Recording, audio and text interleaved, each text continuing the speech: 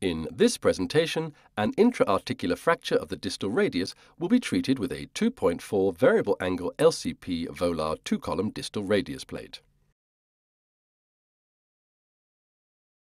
The objectives of this presentation are to identify the clinical indications for pulmar plating and preoperative planning, to show the principles of the variable angle locking system, the patient position and the approach, the instruments needed, the approach on the bone model, and the reduction and fixation of the fracture. The indications for pulmar plates in articular fractures are a hyperextended pulmar fragment and/or loss of pulmar buttress, reconstruction of the radiocarpal joint, Colles-type fractures, and Smith or reverse Barton's fractures. Be aware that through a pulmar approach, visualization of the joint surface is not possible, as opening of the capsule would lead to some carpal instability. This is an example of a complex distal radius fracture. An external fixator was mounted and a CT scan was performed. It can be seen that some fragments on the pulmar side could not be reduced under traction. Therefore, a direct approach to the pulmar fragment is needed. The variable angle locking screw and the standard locking screw are shown.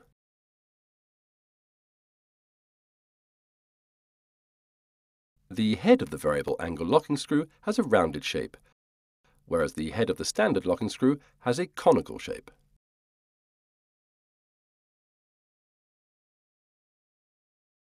The design of the plate hole in the head of the plate allows the variable angle locking screw to be inserted up to 15 degrees off-axis in all directions.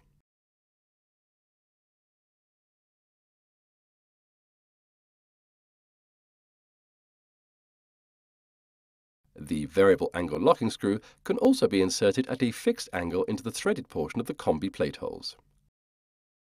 The standard locking screw can only be inserted at a fixed angle and only in the threaded portion of the combi plate holes.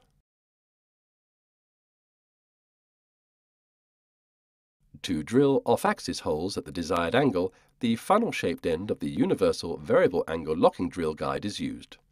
The drill guide tip is inserted coaxially into the cloverleaf design of the plate hole. The tip of the drill guide must remain fully seated in the plate hole while drilling. The funnel of the drill guide allows the angle of the 1.8 mm drill bit to be varied as much as 30 degrees. The fixed angle end of the drill guide only allows the drill bit to follow the nominal trajectory of the locking hole. The plate is available in a left and right version. The instruments needed to insert Cortex screws are the 2.4 universal drill guide, the 1.8 mm drill bit, the depth gauge, and the short T8 star drive screwdriver shaft and handle. The instruments needed to insert the locking screws are the threaded 2.4 LCP drill sleeve, the 2.4 universal variable angle LCP drill sleeve, the 1.8 mm drill bit, the short T8 star drive screwdriver shaft, and the 0.8 Newton-meter torque limiting attachment with handle. The 1.25 mm plate reduction wire with small stop is useful to hold the plate in position on the bone. The model is placed as shown. The landmarks are the radial styloid and the radial artery of the flexor carpi radialis tendon. A longitudinal incision is made slightly radial to the flexor carpi radialis tendon. The dissection is made between the flexor carpi radialis and the radial artery, exposing the pronator quadratus.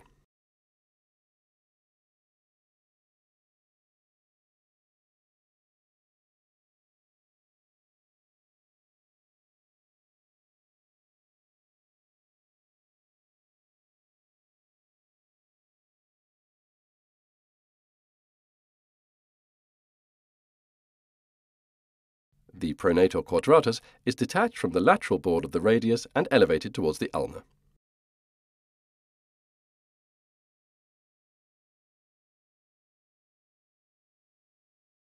For the model, a second retractor can be helpful. The fracture is reduced using the preferred reduction technique. The reduction technique will be fracture-specific.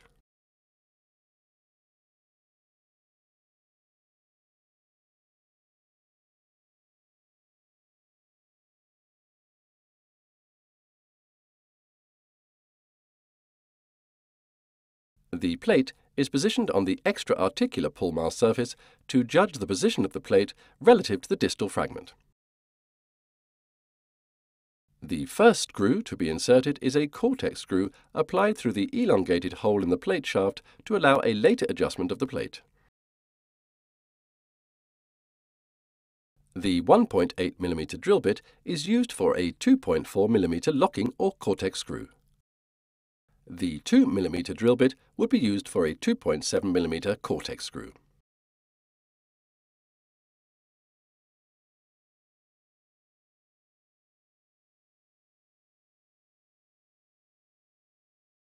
The depth is measured with the depth gauge.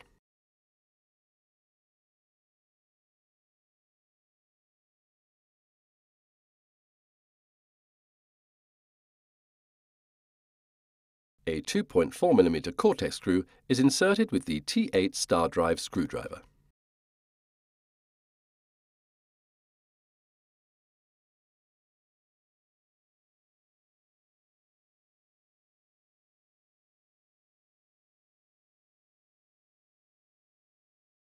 The plate position should be checked under image intensification.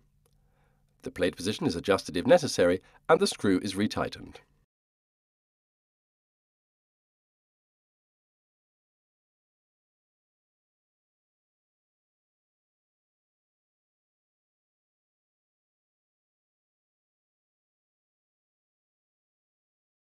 The anatomically pre-contoured plate is used as a reduction template. The articular block is reduced to the plate using either direct pressure or a dorsally placed pad and temporarily fixed in place by two 1.25 mm K-wires.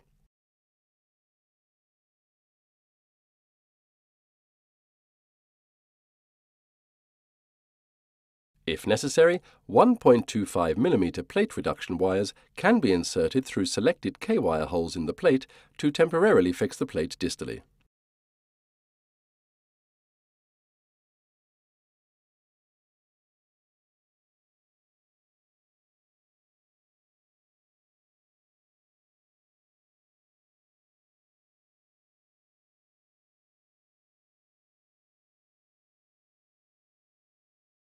The threaded 2.4 LCP drill sleeve is screwed into the most proximal plate hole and a 1.8 mm hole is drilled.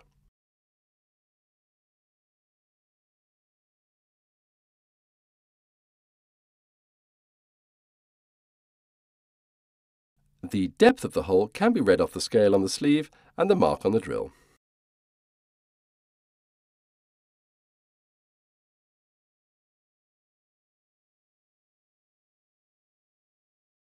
The drill sleeve is removed and a 2.4 mm locking screw of appropriate length is inserted using the short T8 star drive screwdriver shaft and the 0.8 Nm torque limiting attachment with handle.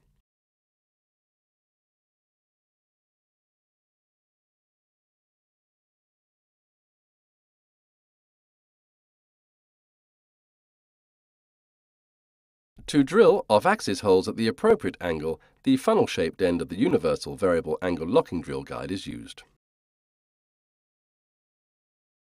The funnel allows the angle of the 1.8 mm drill bit to be varied as much as 30 degrees.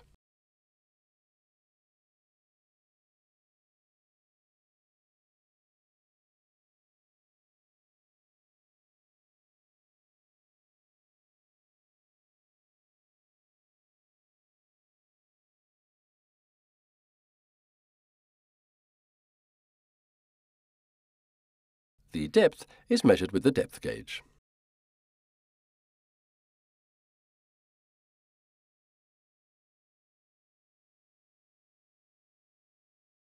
The appropriate length locking screw is introduced.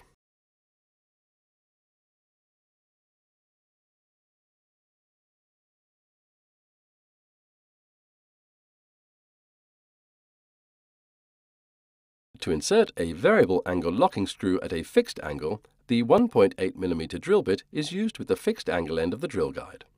This end of the drill guide only allows the drill bit to follow the trajectory of the locking hole. The depth of the hole can be read directly from the mark on the drill and the scale on the drill guide. In this case, 26 mm.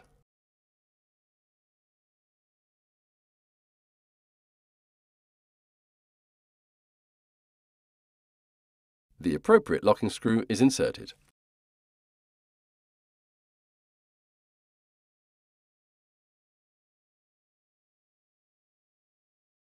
In order to fix the radial styloid, the most radial screws should be directed distally and radially as needed. The remaining plate holes in the head of the plate are filled as necessary, either at a variable or a fixed angle. The reduction forceps and the K-wires are now removed.